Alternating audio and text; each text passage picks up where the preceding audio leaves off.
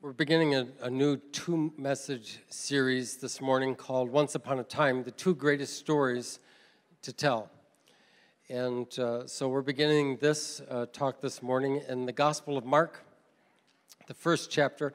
And it's really fascinating because the first 8 verses are going to expose us to a concept that is radically different than anything we've actually understood. The second will expose us to a second concept that will help us understand the first. And then the last 2 verses actually exposes us to a concept that helps us understand our world. So let's take a look at this in Mark, the first chapter, beginning in verse 1. It says, the beginning of the good news about Jesus, Messiah of God. I want you to notice the beginning of the, what's the next 2 words? Good news. If you're using your notes or you have a Bible open, you might just want to underline that phrase, good news, because it's going to show up multiple times in the text that we're examining this morning. As it is written in Isaiah the prophet, I will send my messenger ahead of you who will prepare your way. A voice of one calling in the wilderness, prepare the way for the Lord. If you look at the original prophecy that Isaiah was giving, he was talking about God. He was saying God is going to invade our world. And Mark is saying it is happening with Jesus, and the person who's preparing the way is John the Baptizer. Make straight paths for him. And so John the Baptist appeared in the wilderness preaching baptism of repentance for the forgiveness of sins, a radical concept. There was only one way in Jewish law for a person's sins to be forgiven, and it wasn't baptism. This is a very interesting concept that he's exposing people to. The whole Judean countryside and all the people at Jerusalem went out to him, confessing their sins, and they were baptized by him in the Jordan River. John wore clothing made of camel's hair with a leather belt around his waist, and he ate locust and wild honey. How many have ever tried the locust and wild honey diet? I guarantee you will lose weight on that diet. It's sweet and it's high in protein and it's taking the country by swarm. See? Yeah. I'll just have you know, the last service thought that was a lot funnier. So, and this was his message. After me comes the one more powerful than I, the straps of whose sandals I am not worthy to stoop down and untie. I baptize you with water, but he will baptize you with the Holy Spirit.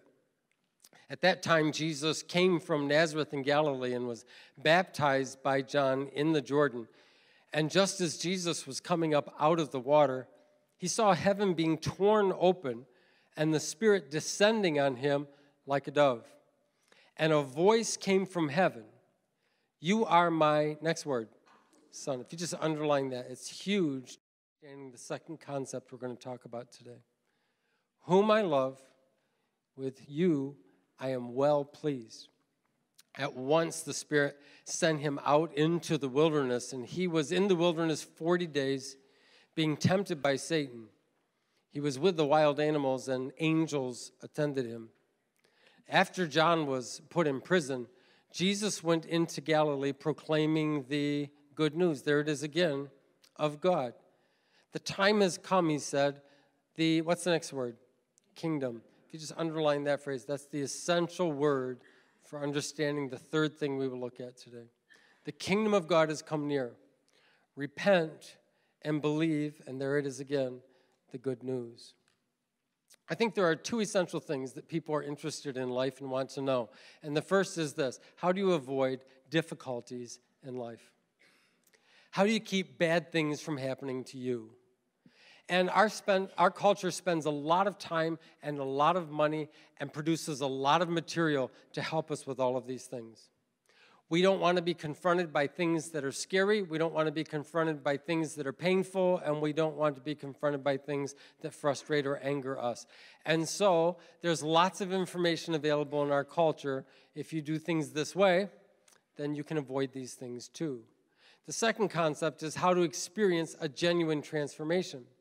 The truth is, we all have this kind of internal mirror where we see ourselves, but it's not what we want to show other people. You can get a really good job, make really good money, drive a very nice car, wear very nice clothes, and hang around very impressive people and still think you don't belong in that group because of something you believe you know about yourself. And so there's a lot of effort in our world of trying to eliminate that inner image and experience a radical transformation so that we're actually who we desire to be, not just who we hope to be. And so this is a very interesting concept. By the way, religion actually promises to address both of these issues, and any religion in the world. The purpose of religion, by and large, is that if you follow the rules, you will avoid the bad things, and bad things will not happen to you, and you will become something other than you are right now, which is actually better. This is the concept. And it doesn't much matter what religion you choose. They're all pretty much the same in this regard. Follow the rules, and bad things will not happen to you. Follow the rules, and eventually you will become what you are not now. And so the challenge is that everything related to how we avoid these bad things or how we become what we hope to be is always based on our effort. I have to keep the rules. Now, some of us in this room are pretty good at rule keeping, and others of us in this room are not so good at rule keeping. And here's the challenge with the rule keeping approach to life improvement. And that is, if you're pretty good at it and life is going pretty well for you, then you make an assumption. I think I've got this down. And more than that, I actually think I'm good at this. And more than that, you will tend to look at other people whose life is a hot mess as though if they just worked harder at keeping the rules, it could be better for them too. So this little pride thing begins to rise in you, and a little bit of condemnation thing begins to rise in you. And all the religions of the world operate on this. In Buddhism, the goal is to kind of become enlightened. And so there's the eightfold path of enlightenment. As you follow the rules and pursue this, then your life will be easier and more enjoyable, and you will actually become what it is you hope to become. It could be the 5 pillars of Islam or the 10 commandments of Judaism. It doesn't really much matter what the faith is. They all work on the same concept. And the goal is that somehow there will be a transformation in your life. In some faiths, that could take many lifetimes, that you just kind of reincarnated. And others, it is this thing that occurs as you continue to live your life. And what I want you to see is that actually Christianity teaches us something remarkably different. The concept in Christianity actually keeps us from becoming proud because there's something that we learn. And it keeps us from becoming condemning or looking down at others because of something that we know about ourselves and about our God. So the problem that we have is that when we start talking to other people about the Christian faith, they just assume it's like all the other religions of the world. It's all about, you just have a different set of rules. You just have a different person who's in charge. But at the end of the day, it's your ability to keep the rules that will help you become what you want to be and avoid what you want to avoid. And so people, this is what I would tell you, even in Christianity, there are lots of people who treat the Christian faith that way. They believe in Jesus, they've put their trust in Jesus, but they're trying to live out their faith based on an old religious system. And this is very challenging. So when you go to talk to somebody about the Christian faith, what they will tend to hear is, it's all about the rules. And if they've been raised in a place where there was a lot of rules and it didn't work so well for them, they're not interested at all. There's another group of people, and these are the no rules people. They don't want any rules. They don't want someone else's life imposed on them. They want to live their own life, so they will make their own rules. Now, you might think, well, if you're making your own rules, then you wouldn't be tempted towards pride or towards condemnation. Except my observation is that the no rules people very much look down their nose at the rules people. If you would just get rid of your rules, then you could be as good as I am, which of course is a problem. Do you see the challenge? And so people kind of live out their Christian faith with this model, and when we try to tell other people about the gospel, they just think, oh, it's just another rules-based religion, and if I surrender to it, then my life might get better. that it is an incredible difficulty for us to be able to share our faith. And when you try, they're not hearing what you're saying. They're hearing other things they've been told their whole life. So how can we actually tell the story of God in a way that people understand how radically different? There is not another religion in all the world that teaches what Christianity teaches. Like when people say all religions are the same, they really should say all religions but one are the same. And Christianity isn't better because our rules are better. Christianity is very different. Let me explain what the difference is. The first is the gospel is good news, not just good advice. The gospel is good news, not just good advice. You see, we have been saved by grace. You are saved because of what God has done for you, not what you are going to do for him. The news is something that has already happened. If someone comes to you and they says they have good news, and then they're trying to make something happen, that's not news. That's hope, that's dream, that's goal, that's advice, but it's not news. I went to a car dealership one time. I was interested in buying a car, and the man that I spoke to, the salesman that I spoke with, he said, "I have good news for you." I said, "Do you now?" He said, "I do. I can get you into this car today. Today is the day. Now is your accepted time." I mean, it's just good news. And I said, "All right." I said, "But that's not really the car that I'm interested in. And I really don't like that color. And how much is this going to cost me?" He said, "Oh, I know it looks expensive, but we can break this down over very manageable monthly payments." I couldn't afford it, I didn't want it, and I didn't like it. How is this good news for me? It's good news for him if he sells that car that evidently nobody else wants, which is why it's still there. Right? People do this. They come into religious places and they hear about the kinds of things that you can do and should do. And this is how to better live your life. And if you do this, life will work better. And don't misunderstand me. There's plenty of advice in Scripture, but Christianity is good news. It's not this could happen if you do. It is this is what happened and you should know. Jesus Christ did this amazing thing where he substituted himself for us. And all of the punishment from our sins went on him, and all of his righteousness that he had earned came on us. It has been done. It's already concluded. There's nothing in history that can change it. That is good news. That's good news.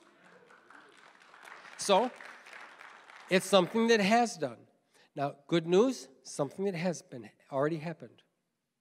When you look at somebody says, well, they'll look at Scripture and go, well, I don't really know if I believe everything about Jesus. You know, like, was he really born of a virgin? Did he really raise from the dead? I don't know if I think he was a good teacher. Please understand this. If Jesus is not who he said he was, then Jesus could not do what he said he did. So, Scripture matters. So when it says good news, it's news. This has happened. All right? The second thing is that the gospel reveals that you become a child of God when you believe. You're not going to evolve towards this. You're not going to work towards this. You become a child of God when you believe. God does not wait to see how your life goes to decide if you are his child or not. It would be like bringing home your little bundle of joy. Okay? You've just had a little baby, and you bring home the little baby, and there the little baby is, and it's so beautiful, and you just look at it and say, okay, now, I'm going to wait to see how you turn out, to see if you are actually my child or not. And there have been families where words like this have been spoken. No child of mine would ever have an academic performance like that. No child of mine would ever be that poor in athletics. And kids hear that, and it hurts. And there are people who try to do the same thing in the Christian faith. You must not be God's child if you're not smart enough, or you don't know the rules enough, or you haven't performed enough, and you haven't lived this out enough.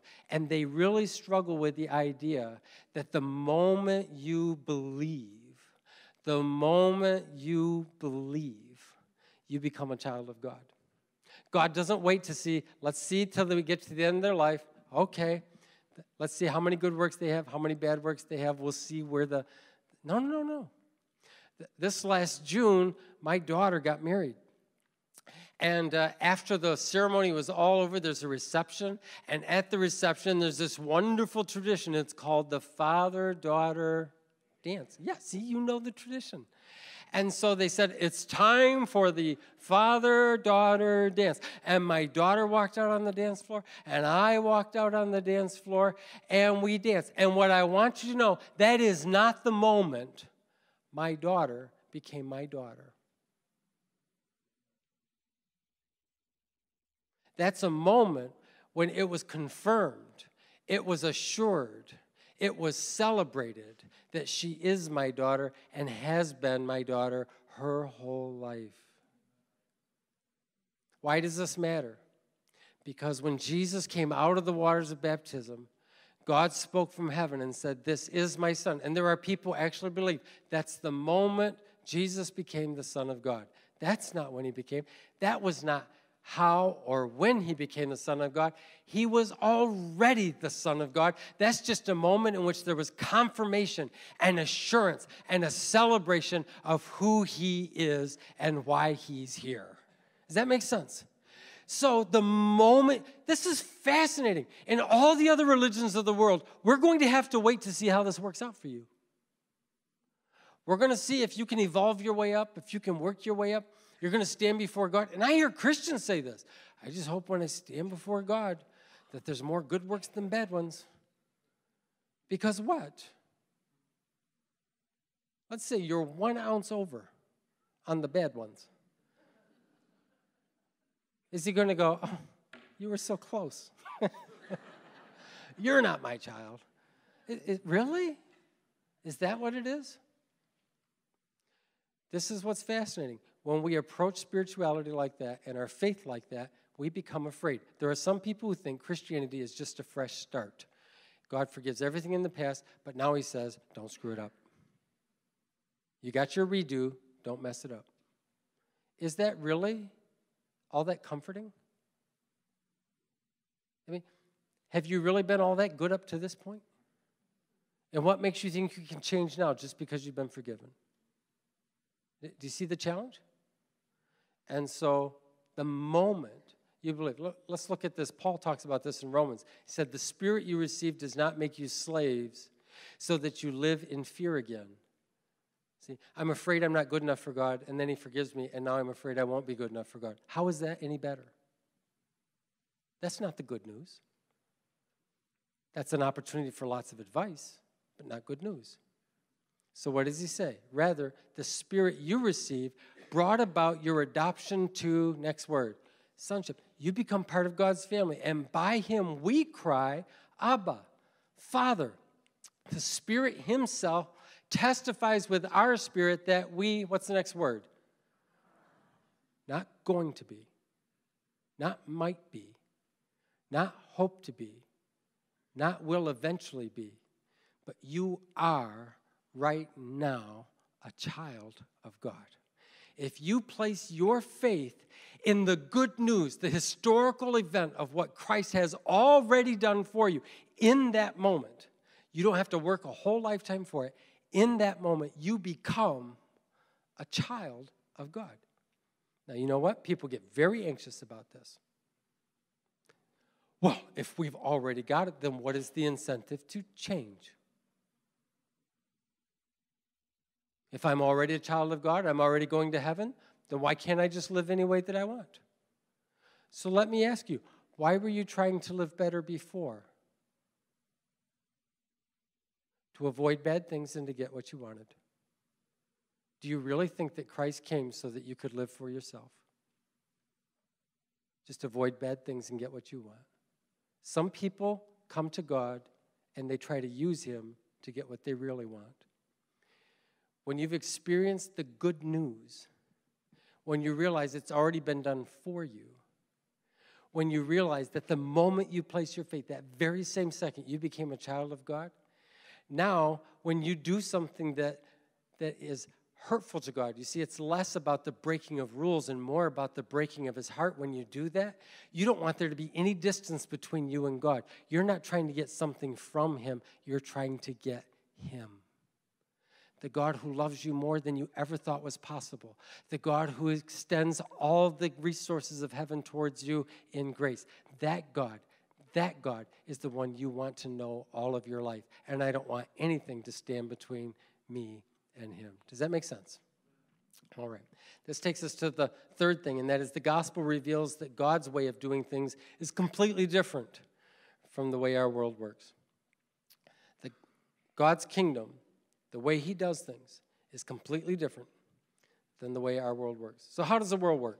Well, let's think about this for a minute. If you want to get into a good college, what do you need? Good grades and, you see, everybody knows.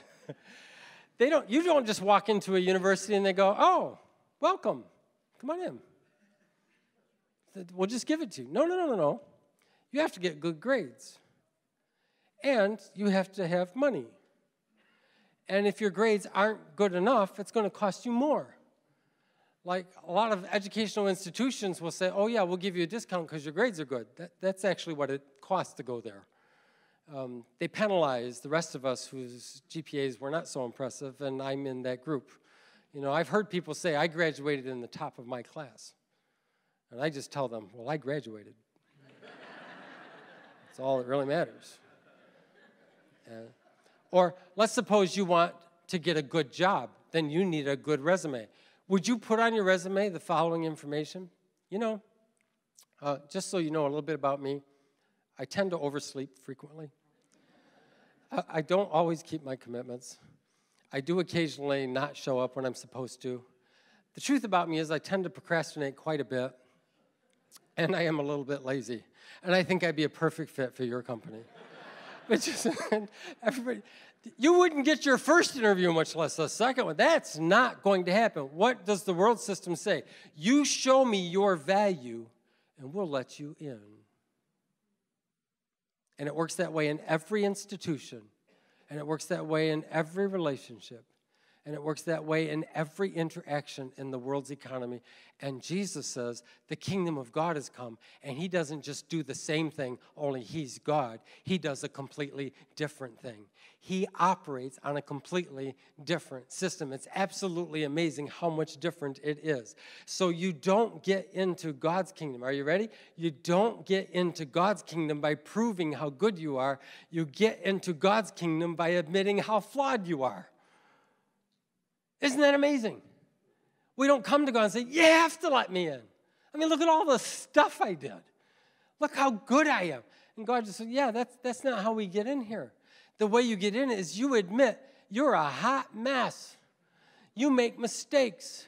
You do things you shouldn't do. You don't always want to do the right thing. And even when you want to do the right thing, sometimes it's for the wrong reasons. And even when you want to do the right thing for the right reasons, sometimes you can't even pull it off. We are all a mess. And so that is why confession is so critical to the Christian faith.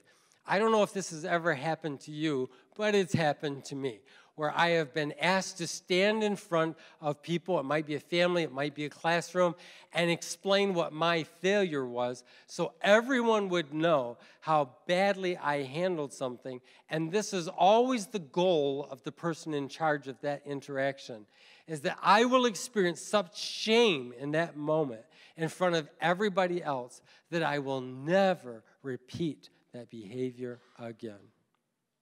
And this is what people think confession is in Christianity, and nothing could be further from the truth.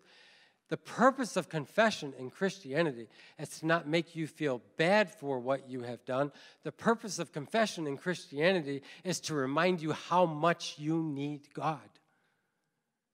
I've tried, And I can't quite get it. I am so grateful that in history, there was a moment in time when you took all the punishment for me and you gave me all the righteousness. I am so grateful that right now your kingdom is drawn near, and the reason I am admitted into your presence is not because I have done it right, but because you have done it right. Is that not amazing? A completely different system. So we lean into confession. Now just look at Jesus. He doesn't operate according to the world systems at all. He refuses to use power to impose his will on anyone. This is a man who could calm storms. This is a man who could multiply food. This is a man who could heal sicknesses and diseases. This is a man who could raise the dead. Do you ever see Jesus ever saying to anyone, if you want something from me, then you're going to have to do something for me? Not once. You never see Jesus using his power to impose his will, but rather to release his Father's will. It's a completely different system. He doesn't command armies to destroy his enemies. What does he do? He dies for his enemies, and he forgives them. Can you imagine any king? Can you imagine any dictator? Can you imagine any prime minister or any president going to his nation and saying, yeah, we don't really need a military anymore because I'm going to die for my enemies and we are going to forgive them? How do you think that election is going to go? Not long at all. Not well at all. Jesus operates on a completely different system. He doesn't create a system where he can show how much you are valued by how much access you have. You are really valuable, you get lots of access. You're a little bit valuable, you get little access. You're not really valuable, you get no access. Jesus does this incredible thing where everyone is welcome. Everyone can call on his name. Everyone can have a conversation with Father God. Absolutely everyone. Where in the world is a system like that? It's astonishing. Jesus feeds the hungry, not the well-fed. Jesus heals the sick. He doesn't just hang around with other people who are known for their skills in healing the sick. Jesus frees those who are bound. He doesn't just try to avoid them or blame them for all of society's ills. He touches the untouchable, he eats with the unacceptable, and he doesn't keep his distance from the people who need him the most. It's a completely different system. There's nothing like this in the world. Nothing like this. That's why this is the best story to tell. God sent his Son to take our place so that we could take his place. God so loved every single person that he gave his one and only Son. And Jesus did for us what we could not do for ourselves. The moment we accept that, the moment we believe that, the moment we receive that, we become his children. God does everything differently than the way our world does. There's no other faith system. There's no other governmental system. There's nothing like the way God does. That is the good news. That is the good news. So let me ask you this morning. Let's suppose on the way out, you get a text message on your phone, and it's from a car dealership. Only this time, this is what they say. We had a contest you didn't know that you were a part of. And our very best automobile, 2017, top of the line with all the extras, has been awarded and gifted to you. On top of that, we will take care of all of its maintenance for the lifetime of the vehicle. You will never have to pay for anything to be done on this car. All you need to do is come down, show your identification, and we will register the car today in your name. How many know that's a better offer than the one I had earlier? And how many would be tempted to go for that offer? It's an IQ test, folks. Come on. How many would be tempted to go for that? And here's the thing. Do you know what you would do? You would get in that car. You would drive. How would you drive off the lot? look at this. This is unbelievable. Do you think you would wave to people on the street? Oh, you'd be the friendliest person in the world. Oh, hello. And if somebody said, how much did you pay for that car? Oh, how you would love to tell the story. This car didn't cost me one thing. This car was a gift. All of this is mine because someone gave it to me. And that you would even brag about that dealership. I can't believe how generous they were. Look at what they did for me. And the reason we don't talk about our faith that way, about Christianity that way, is because we believe we're making monthly and weekly and daily installments, and we believe the system is rigged against us, and we're not sure this has really been a gift. It feels more like an obligation. And what I want you to know, when you understand the gospel, you love everybody, and you wave at everybody, and when they ask you, why are you so happy? It is a gift. It's a gift. Now, what about avoiding the bad stuff? Well, you should know that Jesus didn't come and give his life so that you would never have a hard time, a fearful moment, or a frustrating day. It's not why he came. It's not the work he did. His promise is not that everything will go right in your life. His promise is that no matter what you go through in life, he's going to be right there with you. This is not a God who breaks his commitment to us just because you are in a bad time or a bad place. And on top of that, his commitment is, I will use everything you're going through to teach you even more about my love and my compassion for you and to transform your life. God can use the good as well as the bad. He can use anything to bring transformation to our life. Aren't you glad we have a God who can use anything to help change our lives? Let's bow our heads this morning.